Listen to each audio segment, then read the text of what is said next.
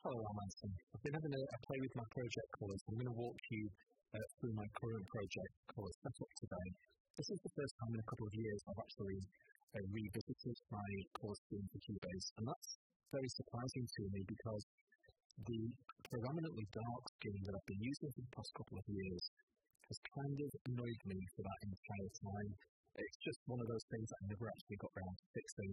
Today I'm going to give you a quick whistle-stop tour of this colour setup. I'm not going to go into every colour configuration option in today's video. I've already covered a large part of the substantial information to exchange, and I'll put a link to that above in the description below. Today I'm just going to talk about this particular colour scheme, and if you want a very quick headline-based guide on how to set up your project colours, this is going to help you, I hope. We're going to head into Edit Preferences, and this colour custom scheme at the top of the interface is the one that's most important for you to get right. This basically governs all of your colours throughout the entire application. It's way too important, and it's worth saying actually a couple of years into this particular user interface editor, I hate it. It's so clunky and difficult to configure that we're really wading through mud to make this thing work properly. That's hopefully what I'm going to help you with today to make that pain a little bit less. Just a quick note before we head on, this Anthony Blue scheme that you're looking at now is available to my patrons and channel members. There's links and buttons below if you want to check that out. But essentially what we're going to do is we're going to head into this custom colour picker, and regardless of the shade of colour that you choose, obviously I've gone for blue here. The most important decision that you really need to make, I think, is how you want your buttons and drop-down boxes to appear in the application, because that single choice, or those couple of choices, are going to actually filter through a large part of all of the other decisions that you make. How much white text on coloured background do you want as opposed to black text on coloured background? And the colour scheme that I have here is just sufficiently dark to make all my buttons turn white. If I make this scheme just a little bit lighter, now my buttons turn black, and I really don't like that. In fact, with the backlit lights I have now, I can hardly read those buttons. That's horrible. So I've just very carefully chosen the point at which this colour scheme flips to white, and that's it. That's basically I'm locked in, regardless of what shade you're going to choose. Find that point on your colour picker scheme where your buttons turn from black to white. Then there's another shade much lower down, and we're heading into really dark territory, where your drop-down boxes will also have white text. But the point at which that flips is almost black. There's no colour scheme that you can choose when you don't have an extremely dark interface if you want your drop-down boxes to be white. If I make this a little bit lighter, then they've all gone black again. And I've still got a pretty dark interface. My goodness, that's horrible. Let's get back to my Anthony Blue. Apply.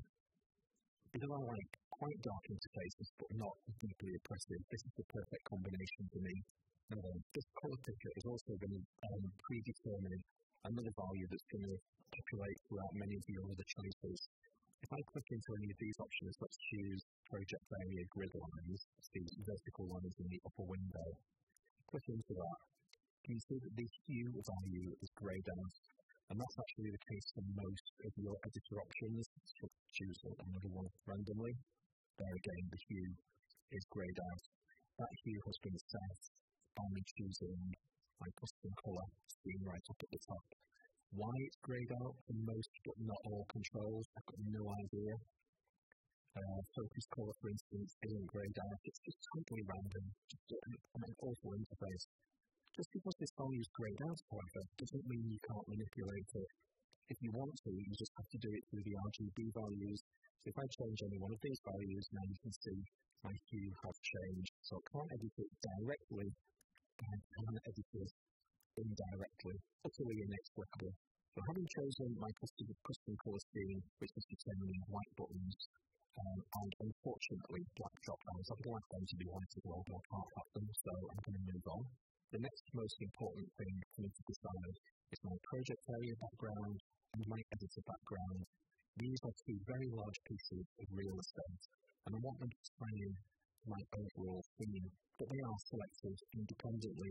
Now, the reason why they grayed out this hue value is to try to lock you into blue, but of course, like I showed you earlier, you can independently override that.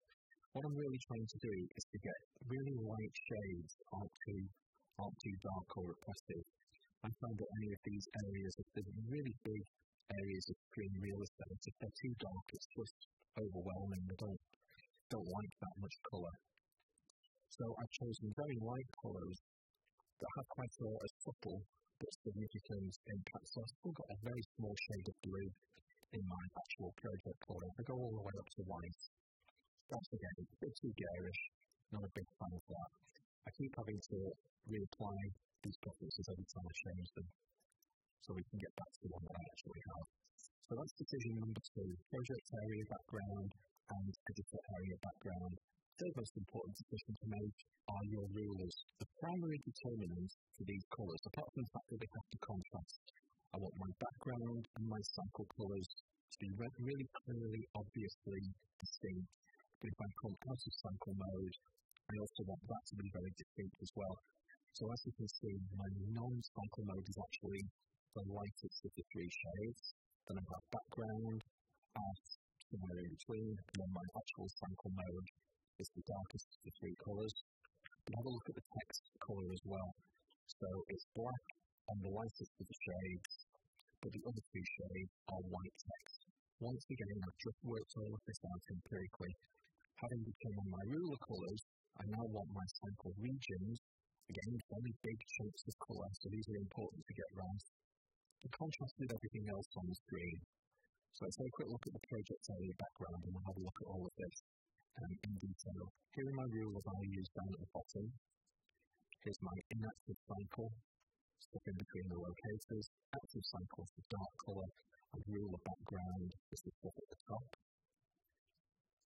That's common for both interfaces, but the cycle regions are individually configured. So my cycle region in the project window is this pretty grey shade of blue. I don't want really vivid colours because it just hurts light after a while and makes it difficult to actually see anything behind. Having picked my cycle region, we have another thing that flows as a consequence from making that choice.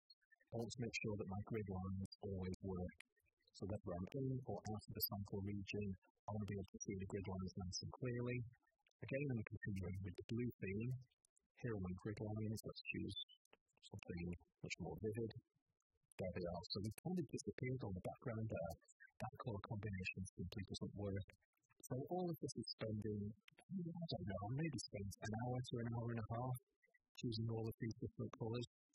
As I cycle in on my grid lines, you can see that they're just good enough, they're just clear enough for me to be able to see. I don't want them to be overwhelming, I don't want it to be a massive checkerboard of lines.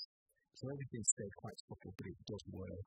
One consequence of this particular colour scheme, which I'm on the fence about whether or not to change, is that it's made my bookmark markers more difficult to see. See, bookmark markers actually have lines that track. Let's take it out of grid mode. Put it in the middle of one of these. There's actually a line that's the same colour as the bookmark marker itself. If I was to make that bookmark marker bright red, it's going to change 2 tracks here because, again, horrible interface. If you don't want to edit both project editors simultaneously and they happen to be selected, you have to click in one and then click in another, and that individually narrows it down to a single track. But can you see this line is now red? So that makes the markers really pop. Of course, marker number 5 hasn't been replaced because more reasons. So that's kind of nice to see from the bookmark markers, they're really clear and highly visible. I'm not sure I want them to be that heavily identifiable, so good luck getting all of that back to the colour I actually want it to be. So for the time being, I'm leaving them as this shade of blue, which is the shade that I have for the bookmark tracks.